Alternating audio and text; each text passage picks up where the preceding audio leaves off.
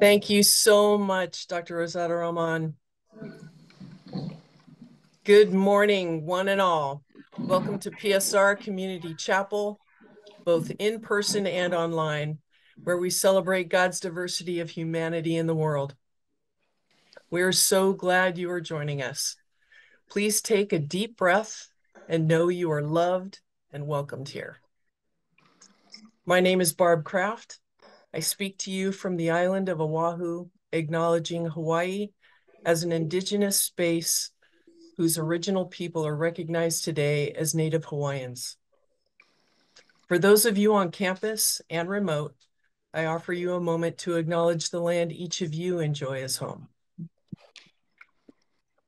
For those of you on campus, in all that we do to accomplish the mission of PSR on location, we acknowledge that we do so on the sacred and unceded territory of the Chochenyo-speaking Ohlone people, the successors of the sovereign Verona Band of Alameda County. We are ever grateful for their faithful stewardship of this holy ground, which continues to support all we seek to do in the name of justice, compassion, and building a world where all can thrive. And now I would like to share a few words on our guest preacher this morning, Reverend Jeremy McCants. Reverend Jeremy J. McCants is a native of the little town of Sonoya, Georgia. He is a 2013 cum laude graduate of Morehouse College in Atlanta, Georgia, receiving a Bachelor of Arts in Religion, and is also a 2016 graduate of the Divinity School of Duke University, earning a Master of Divinity degree with a concentration in Baptist Studies.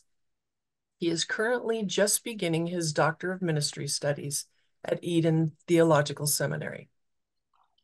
Since becoming a resident of Oakland, Jeremy has served as a minister of prophetic justice at the historic Allen Temple, leading the civic engagement arm of the church.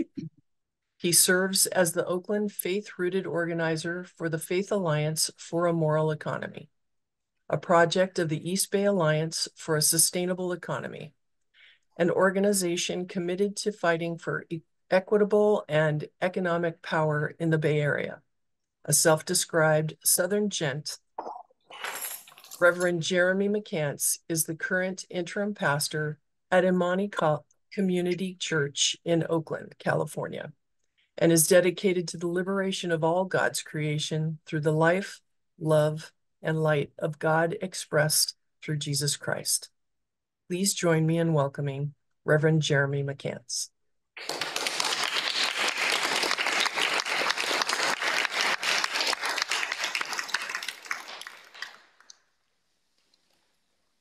We're going to invite you to, as you're willing and able, to sing our first selection, Did My Lord Deliver Daniel?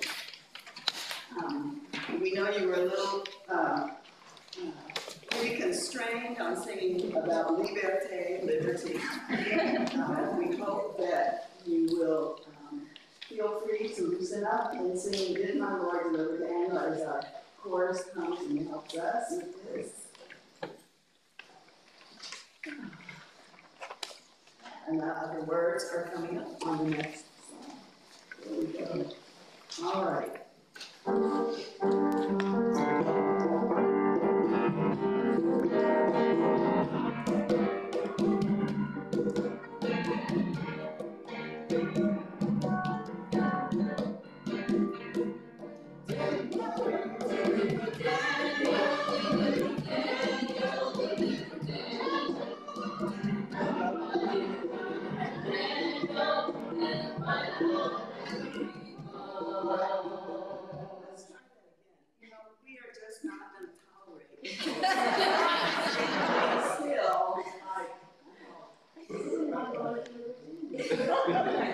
You're going to have to try. You don't have to be perfect when these songs were created.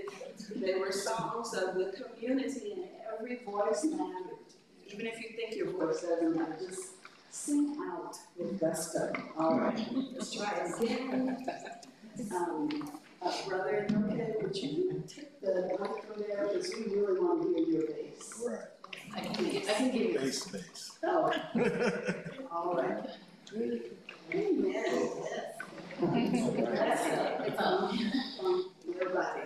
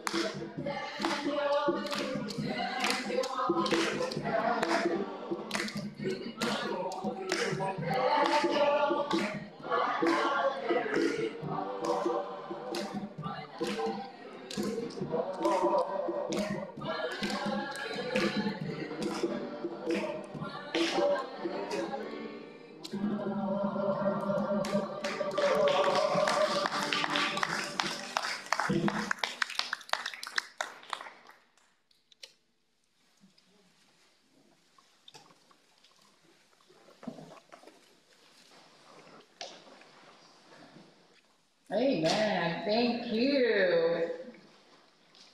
We will read out our scripture reading for today, which is from the Old Testament, the book of Genesis, chapter 15, verses 1 to 6. Some time passed.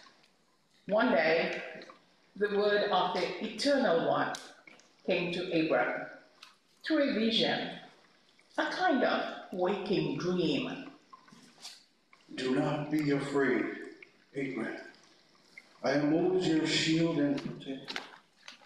Your reward for loyalty and trust will be immense.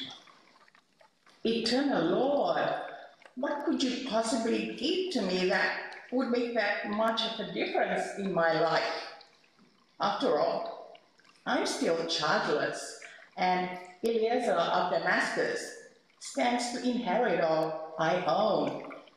Since you have not given me the gift of children, my only heir will be one of the servants born in my household. Immediately, the word of the Eternal One came to him. No, Abram, this man will not be your heir.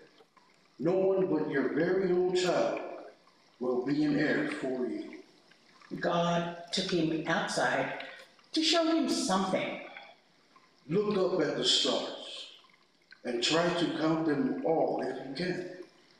There are too many to count. Your descendants will be as many as the stars. Abram believed God and trusted in his promises. So God counted it to his favor as righteousness.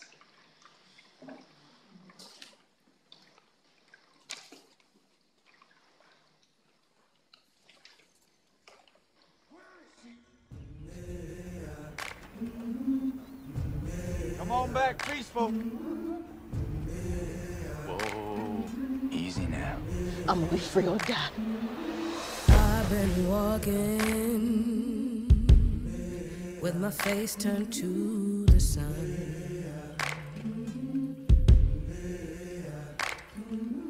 Weight on my shoulders,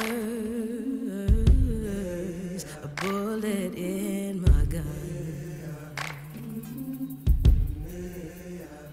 Oh, I got eyes in the back of my head, just in case I have to run. I do what I can when I can, while I can for my people. While the clouds roll back and the stars fill the night, that's when I'm gonna stand up, take my people with me. Together we are going to a brand new home, far across the river. Can you hear freedom calling, calling me to answer? Gonna keep on keeping on. I can feel it in my bones. You have made it 100 miles to freedom. Would you like to pick a new name to mark your freedom? Keratum.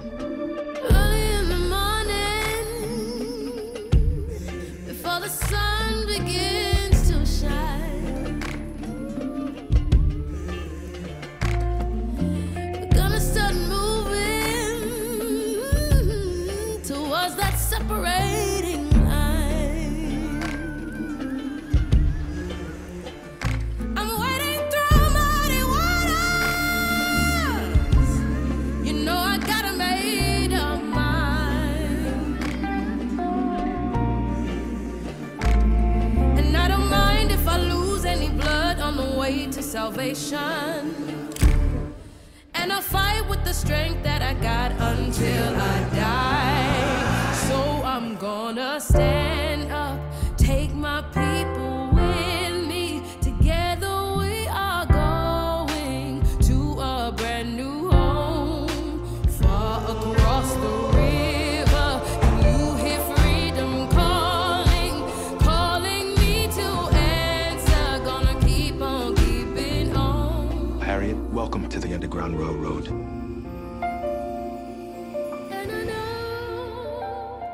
what's around the bend might be hard to face 'cause I'm alone. And I just might fail, but Lord knows I'll try. Shine stars fill the sky. Stand up, take my people with me. Together we are going to a brand new home, far across the river. Can you hear freedom calling, calling me to answer? Gonna keep on keeping on. I'm gonna stand up, take my people with me. Together we are going to a brand new home, far across the river. Do you hear freedom calling, calling me to answer? Gonna keep on keeping on. I'm gonna stand up, take my people with me.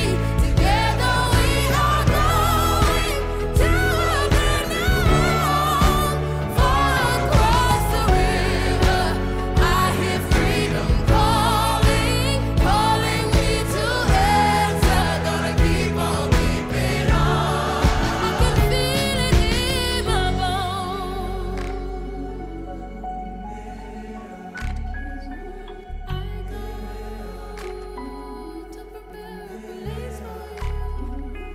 I go to prepare a place for you. I go to prepare a place for you. I go to prepare a place for you.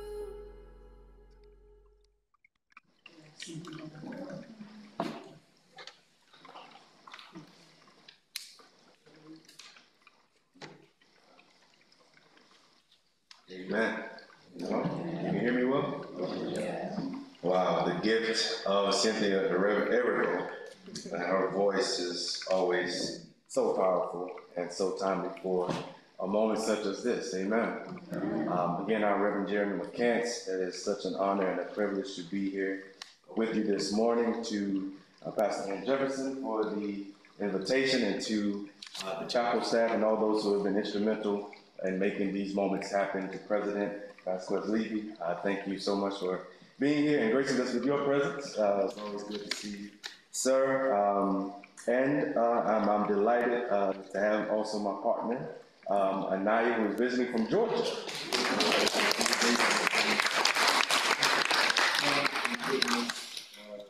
Meet in action, amen.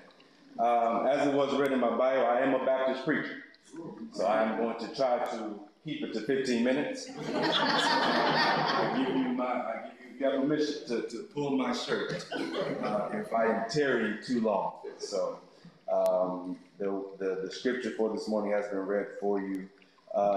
Very timely, a different scripture perhaps for the theme of imagining as liberation, but I think it is a text that will speak to us there in Genesis chapter 15, verses 1 through 6, and the translation was the Voice translation, which is a translation that I love. But I just want to call us back to that 5th verse there, where God, the Eternal One, speaks back to Abraham. He says, "Look up at the stars and try to count them all if you can. There are too many to count, and your descendants will be as many as the stars. On Christ the solid rock I stand, all other ground is sinking sand." If you will, just place your hand over your heart for me and say to yourself, my life matters. My experience matters. And my imagination matters. My imagination matters, especially in a world where it is seemingly always right in front of us of what really matters. In a world where we are witnessing genocide across the waters, in a world where Black lives seemingly still do not matter, in a world where our LGBTQ loved ones are still pushed to the periphery of access and accessibility and equitable living in the Bay Area, where it seems like even those who have already been displaced are already on the verge of being displaced again. What really matters? What really matters? I love this illustration. It is about a celebrated Italian scholar who has spent his days and nights in his library among his precious volumes. And of course, as I'm at a seminary and school of religion, we all are familiar with libraries and spending countless hours in the library. And one morning, this scholar was actually found dead in his chair, the light still burning in his student's lamp. There was no wound or mark of violence, no sign of struggle. But the cause of the scholar's death remained a mystery until, upon drawing back the sleeve of his robe, his friend saw on his wrist a tiny spot of red. Then they understood the cause of his death. The red mark told of the bite of a venomous snake known as an asp, A-S-P, an asp. The scholar had opened up an old volume in which the small but venomous creature had made its home. And upon him opening it, the creature fell and bit him, which caused his death. What happened to that scholar, in some ways, in actuality, happens to us sometimes figuratively, to those who defile the imagination with an evil word or deed. That sometimes as we are trying to uncover different accesses and different points of liberation, and as we are trying to pull back the blinds off of people's eyes, sometimes there are some venomous things that can pop out and kill our imagination, or kill our drive, kill our will, that if we were to pause and to pull over and examine the cause of death of some of our imaginations, we will sometimes see that there are some sparks, some spots of red that have killed our dreams, that have killed our imaginations. If we ask, why didn't you pursue the first dream that you had? Why didn't you keep on imagining? And I believe that there are more than a few of us. If we pull back the sleeves of our imaginations, the sleeves of our dreams and the visions, that there will be marks of something that bit us and took away our dream and hopes and our imagination. Marks of doubt, bites of doubt from people who only wanted you to succeed so that they could ride on your coattails. Marks of jealousy and envy from people who wanted your dream because they were too scared to dream themselves. Marks of faithless people, of church folk, who would only invest in your dream as long as you served God the way that they wanted you to serve God. Marks. It was that theologian Langston Hughes who even said, what happens to a dream deferred? Does it dry up like a raisin in the sun, or fester like a sore and then run? Does it stink like rotten meat, or crust and sugar over like a syrupy sweet? Maybe it just sags like a heavy load, or does it explode? What happens to a dream deferred? Through unrestrained indulgences of thought and desire, people are led into the shackling of people's minds and ultimately their bodies, leaving sometimes invisible and visible marks to our imaginations and yes, even our bodies. Because before an evil thing is done in the visible world, it is always done first in the realm of the heart. The world sees the outer fall, but not the inner fall. When people are overthrown by a given temptation, it is not so much this particular temptation that has overwhelmed them as the things which led up and prepared the way for said temptation. Ultimately, the point I'm trying to make here is that the reasoning for our imagination to need to be liberated in the first place is to acknowledge that our imaginations have been in bondage. First thing acknowledges that it has been in bondage, the invisible marks. And as I have looked back over my life and remember the times I was prepping to go to college and prepping to go to divinity school, that there were people who were sharing their visions and their dreams about what I was to do and who I was to be. They told me what they thought I should be doing and what they wanted me to be. People I loved and adored closely, and even people that I loved and adored from afar. Yet the conundrum that I think happens quite often is the vision of those who love us versus the vision that God has given us. That it is a particular kind of predicament when you are stuck between what God wants you to do and what those who love you want you to do. And I understand it's very good, especially when it comes to parents. We all have battles with parents, and we've been blessed enough to have our parents that we understand that every good parent wants the best for their children, but it is challenging when a parent can't always see what God is trying to do in your life. Or a guardian or someone who has helped rear you and helped guide you, and now you are saying that God is calling me in this direction, and sometimes it brings us to the realization that sometimes you have to trust God all by yourself. You come to the realization that if someone else cannot trust God enough, that God will sustain you in the vision and in the imagination that God has given you. Maybe their faith isn't as strong as they believe it is. That if they cannot trust God to do what God is revealing to you, then maybe their faith needs some work. That there are tasks, that there's a certain ethic of faith and discernment and imagination for God to do what needs to be done. That there are marks that we have to get over. There are bites that we have to get over. There are some people that we have to get through. And then there are the visible marks, the external factors of a toxic culture that impedes and it attempts to sap our imagination. If I can draw from the gospel of Toni Morrison, who said, to be white is to be American while everyone else has to hyphenate.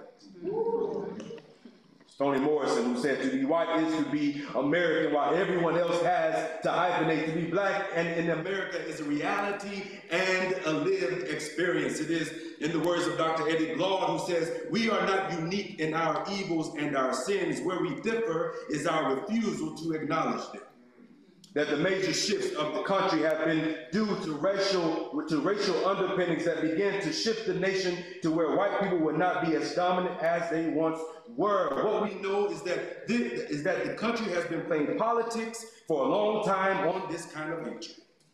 It is easy for us to place it all on Donald Trump's shoulders, but this is us. And if we are going to get past this, we cannot blame it on Trump or Trumpian politics, for he is only the manifestation of the ugliness that is within us. That's right. And if we do not get this right, we will continue to have shootings. We will continue to have evils that will leave spouses, widowed, children as orphans, friends left friendless, while we are trying to convince the dominant culture to embrace or imagine a future that will liberate them from being white. Which then leads us to the question of what does it mean to liberate our imagination? What does it mean to liberate or see our imagining, to see our lived experience and what God is revealing to us that we may not live to see? What does it mean to liberate our imagination? And I love over at UC Berkeley, the Othering and Belonging Institute, they always preach the gospel that the first question is never, what do we do? But the first question should always be, who do we need to become? First question is never, what do we need to do? But the first question ought to be, who do we need to become? Your imagination should seek to sometimes defy, but to challenge your everyday person. How you show up every day ought to be living and breathing into who you are becoming, and not just what you are doing. We are human beings, not human doers. And this is what we find in the text. Abram has succumbed to such temptation that is all around him.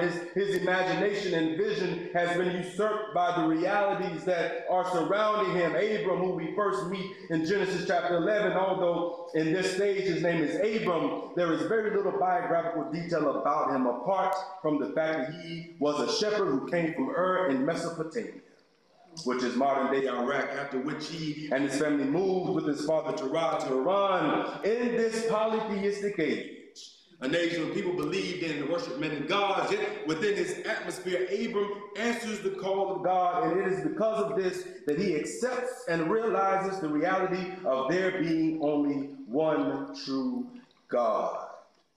Then the liberation of our minds and the liberation of our imaginations, it has to be rooted in an inclusive view of who God is. That I know it brings up a lot of controversy. It brings up a lot of what are you really trying to do to be three Godhead in one? What does it mean for God to be God the Creator, Jesus the Son and the Liberator, and then the Holy Spirit? But I believe it speaks to the inclusivity of God.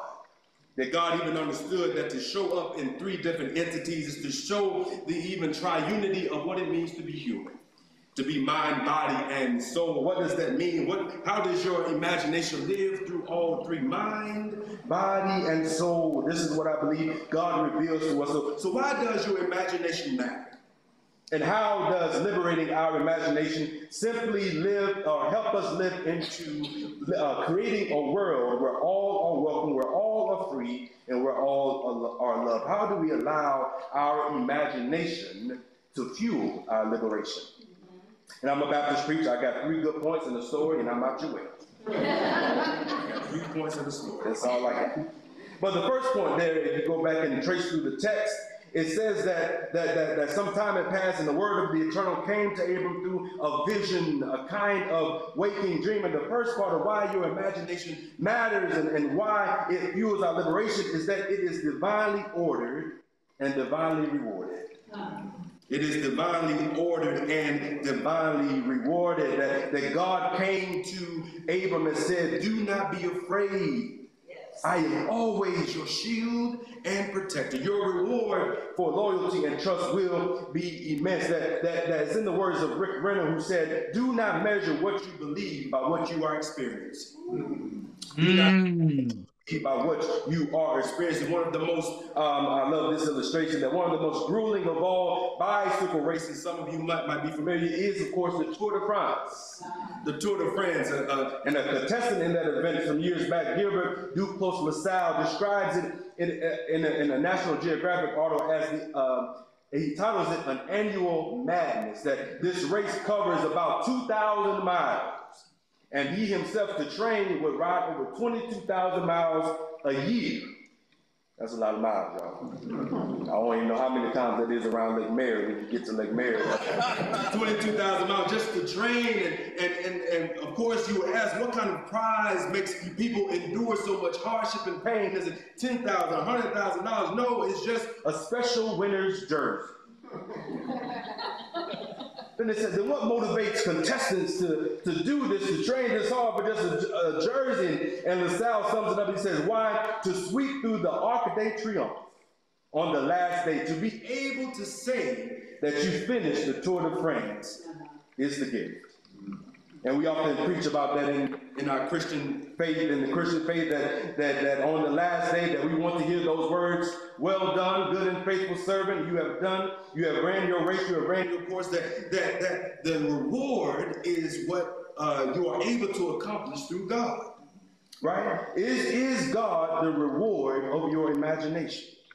Is the liberation of God's people, is God coming to you saying, do not be afraid that I am your shield, I'm your protector, and your loyalty and your trust to a God that has promised you that?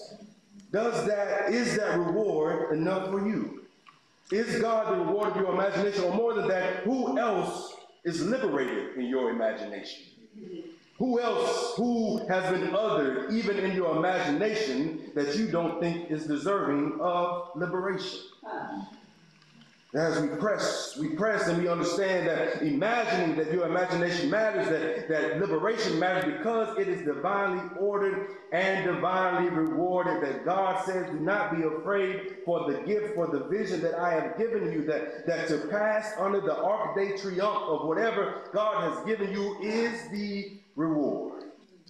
So firstly, it is divinely ordered and divinely rewarded. And secondly, what I love about this is that you can inquire about what God is inviting you to imagine. You can ask questions about what God is inviting you to imagine. It says it there that Abraham's response was, Lord, what could you possibly give to me that will make that much of a difference in my life? After all, I am still childless, and Eleazar of Damascus stands to inherit all I own. God, what could you possibly give me? And that's why I love, and I preach this, that God is big enough to handle our questions. That if God can handle the cross, God can handle your questions, God can handle your frustrations, God can handle your curiosities, that you can inquire about what God is inviting you to imagine. And I love this, and I had to do a little research, a little homework, and because I wanted to know who was Eliezer of Damascus, who was this that he would name him not just as a servant, but we know that the Bible often leaves people unnamed sometimes. So it's just to sometimes do some research on the names, but Eliezer of Damascus was a servant, but he was also the grandson of Noah. Eliezer was the son of Nimrod, who was the son of Noah, and so thusly making him the grandson of another patriarch himself. And it led me to believe that I always preach, especially during Black History Month, and as living as a black man in America, I always preach that Black history did not start in America. Black history did not start. We were enslaved Africans, ripped away from our land, ripped away from our culture, our religion, our way of life, and that even though we were forced into chattel slavery and still made to serve these yet to be United States of America, that we come from a different history, that we still have a history, that we are still a part of a legacy, and that we are still a part and living the dreams of those who have come before us. We are manifestations of dreams. That what we have now, the freedom that we have now, was once imagined. The freedom that we have now was once someone's dream. So we have to ask just not how does our imagination liberate us, but how does it liberate all of us? Because in essence, God is challenging and urging Abram, even in this text, Abram, do you want to be a man with many descendants, or do you want to be a father of many nations? There's a subtle difference there. Man, do you want to be a man of many descendants, or do you want to be a father of many nations? Ask, and it shall be given. Seek, and you shall find. Knock, and the door will be open. That we see throughout the biblical narratives that there are always questions to the divine. And that is what helps us get through liberation. That is what helps us make sense of our imaginations. There was a friend who once asked Isidore I. Rabi, a Nobel Prize winner in science, how he became a scientist. Rabi replied that every day after school, his mother would talk to him about his school day. She wasn't so much interested in what he had learned that day, but she always inquired, Rabi, did you ask a good question today? And Rabi said, asking good questions is what made me become a scientist. So as we are budding theologians, preachers, I implore you to ask good questions. Ask good questions of yourself. Ask good questions of your professors. Ask good questions even of God.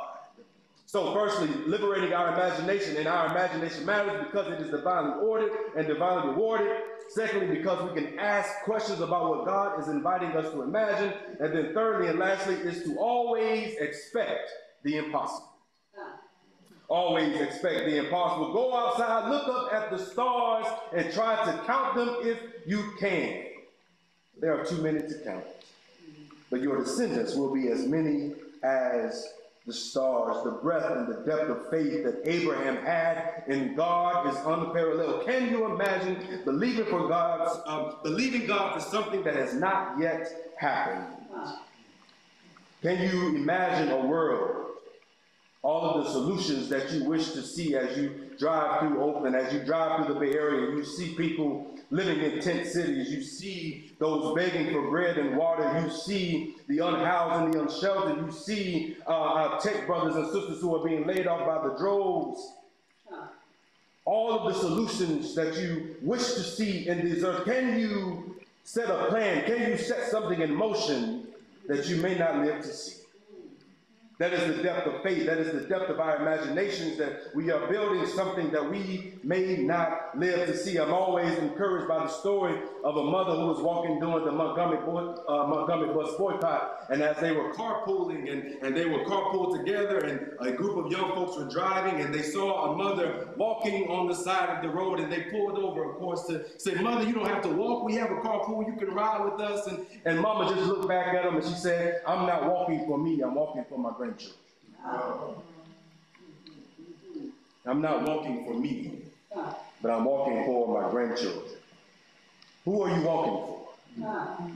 Who are you imagining for? Who are you setting courses of liberation for?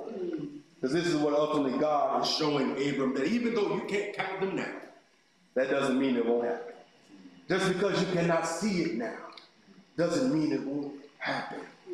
And I believe that this living faith of Abraham, carved and has made his path even through the imagination and the word of God. And I just want to leave you. I know that this is a cardinal rule. I don't want to jump in between texts, but I believe some of the words of Paul in Ephesians help bring this back to life. And I just want to leave you with some words of Paul. There in Ephesians 3, Paul reminds us of being able to imagine and being able to lean into a God that gathers all of us back together. That in Paul's litany in Ephesians chapter 3, he starts to reminisce on the very grace of God. He describes it in a way that shows grace is made up of many different colors. That the idea in this word is that the grace of God will match any situation which life may bring to us. There is nothing of light or of dark, of sunshine or of shadow, for which it is not triumphantly adequate.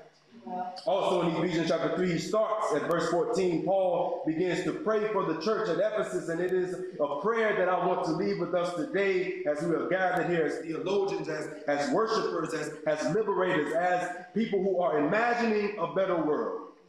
And I like the way the Message Bible reads here in Ephesians chapter 3, verses 14 through 21. It says, my response is to get down on my knees before the Father, this magnificent Father who parcels out all heaven and earth. I ask him to strengthen you by his Spirit, not a brute strength, but a glorious inner strength, that Christ will live in you as you open the door and invite him in. And I ask him that with both feet planted firmly on love, you will be able to take in with all followers of Jesus the extravagant dimensions of Christ's love.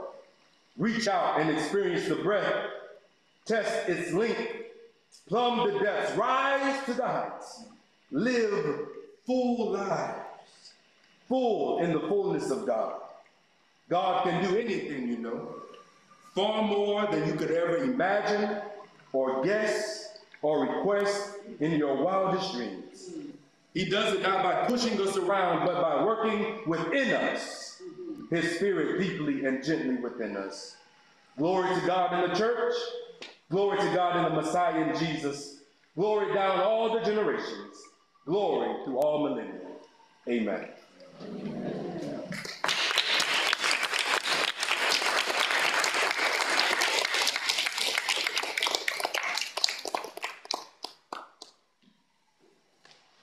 Thank you, Pastor Jeremy. Thank you so much. I appreciate that word and that challenge. We had a song, it's not in the bulletin. I suppose I sort of prophetically edited it out. Sort of for today. So we'll come back to the song, If You Believe and I Believe. And we together pray. The Holy Spirit must come down and set God's people free when we imagine that which we may not be able to see. We want to invite you before we go to our work of the people. Please know that you are welcome every time to come and be with us. Thank you so much for that word. In our community ritual, it's going to be a variation on what we did, and we continue to invite you. 20-year prison abolitionist Walida A. Marisha first used the term visionary fiction. That's what we are inviting you to engage in. For the first time in a 2010 issue of Left Turn magazine, where she guest edited a section called Other Worlds Are Possible. Visionary fiction is not utopian. It's any fantastical art that helps us to understand existing power structures and supports us in imagining ways to build more just futures. Visionary fiction demands us to be unrealistic in our visions of the future, because all real, substantive social change has been considered to be unrealistic at the time the people fought for it. With visionary fiction, we start with the question, what is the world we want? What are we becoming? Rather than what is a win that is possible or realistic. Visionary fiction and other imaginative spaces are key to true liberatory change because we must be able to imagine something different before we can build it. And we have lived all of our lives within systems that tell us that radical change is an impossibility. So the prompt is, again, imagine yourself 50 years in the future. By some greatness of time and biology, you're still alive. And social justice movements have continued winning and advancing liberation. What would your life be like? What would your communities of accountability and connection be like? And most of all, how are the world's children faring? So take just a few minutes to think about that. Just imagine.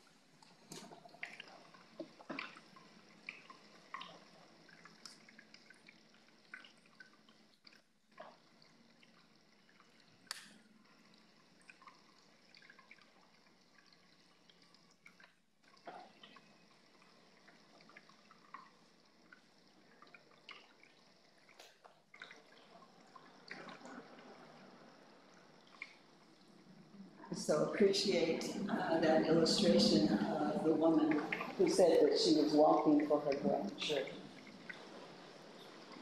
And our imaginations for our grandchildren, our grand-descendants, our grandnieces, grandnephews, grand-siblings. For this young one who is among us, what do we envision the world to be like for him? Mm-hmm. So we're going to go to the work of the people. Dee is going to help us, but before Dee gets started, I want to do a special announcement. Next slide, please. Next slide. So we are congratulating PSR Dean student Donna D. Lopez, who was featured in an interview on NPR's KUNC series Unseen But Everywhere, which is highlighting the issue of housing insecurity among college students in Fort Collins, Colorado. Dee works with the Lutheran Campus Ministry Housing Security Initiative. The interview will soon be posted on the Ignite platform, so congratulations to you.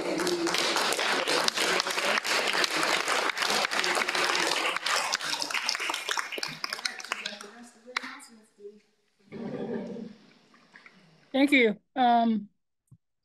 All I can say is I only have one imagination, and that is that every place has a chance to live and earn an education, and no one stands in our way to stop it for anyone's child. With that, let's go with the... Yes, next step. Yes. So first up is the online cafe with Jenna Cabanero, navigating your academic journey.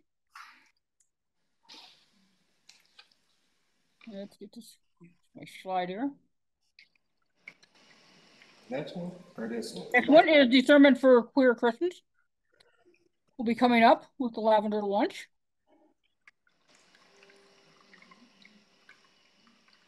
Next one. Next one. And coming from the Badè Museum, and will be the Women and Gender in the Phoenician Homeland and Diaspora. For more information, talk to Dr. Aaron Brody. Fascinating man to talk to. I've learned many things from that man. Next slide, please. The toolkit for the TOD for congregations on Transgender Day of Spirituality and Visibility. And please, please, please make sure we see those people. Let's not lose people in our sight. Next slide, please.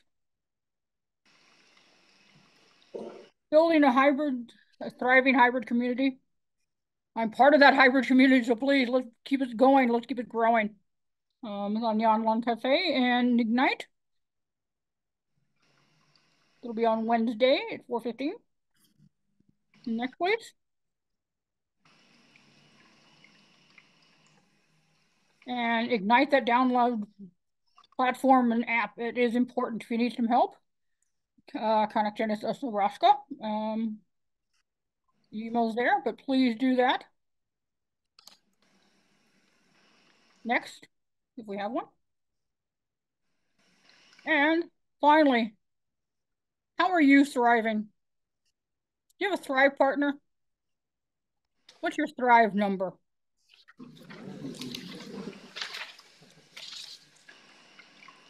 Come join us and find out.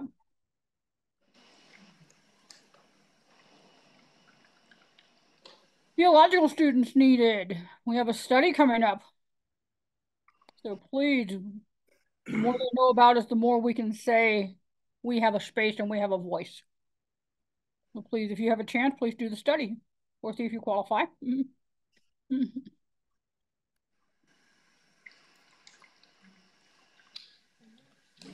And next slide. All right. Thank you, Dee, and congrats on your work as well, Orlando. Good morning. Please join me once again in giving thanks to our remarkable preacher today. Thank you, Pastor McCants.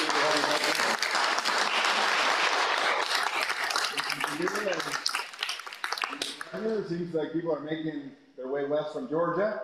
Welcome, Sharifa. Great to have you with us from Georgia as well. So y'all can connect. There's a good reasons to move to the Bay Area.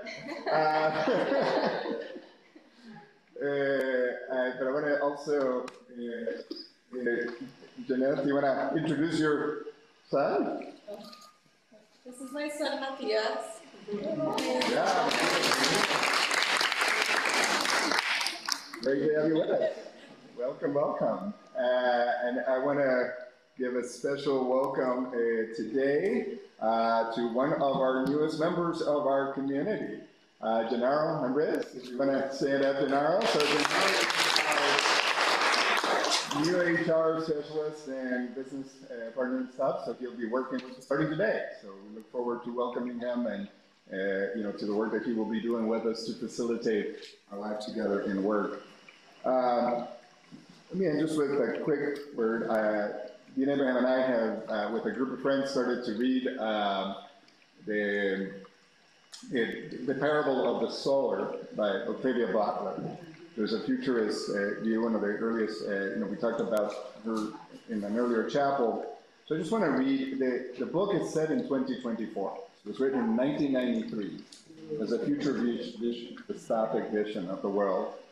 And so I encourage you, perhaps as your Lenten discipline or on Black History Month and Futures Month to read this or other published books. But I want to just read the very first quote that is in the book and introduces it as we think about the power of imagination. Prodigy is, at its essence, adaptability and persistence, positive obsession. Without persistence, what remains is an enthusiasm of the moment. Without adaptability, what remains may be channeled into destructive fanaticism. Without positive obsession, there is nothing at all. May we be positively obsessive about creating a world where all can thrive.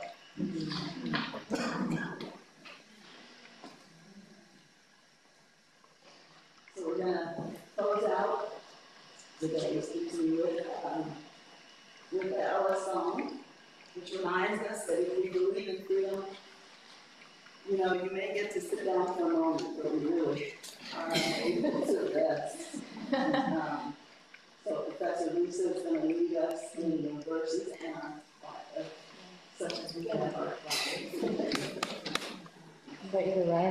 And then we will, actually, Pastor Jeremy, would you come and share the benediction and then we'll close?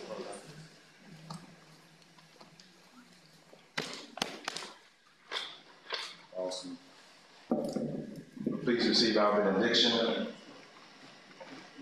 Words of benediction adapted from Cole Arthur Riley's Juneteenth liturgy.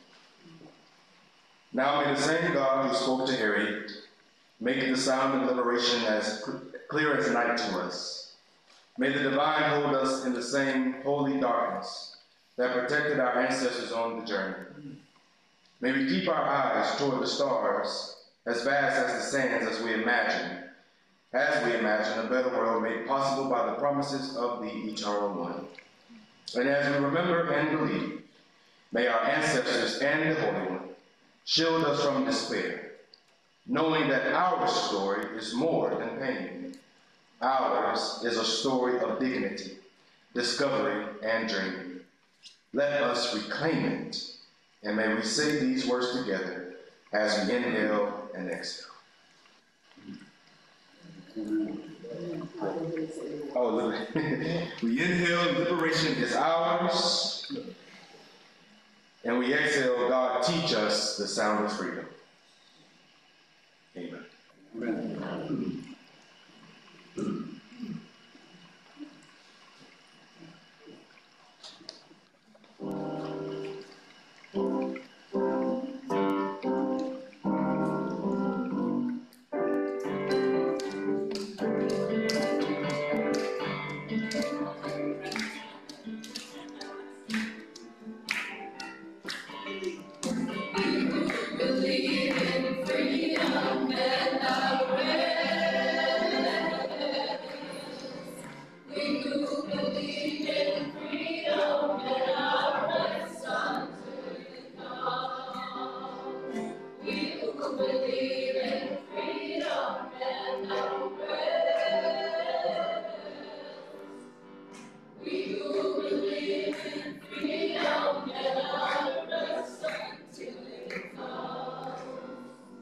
Till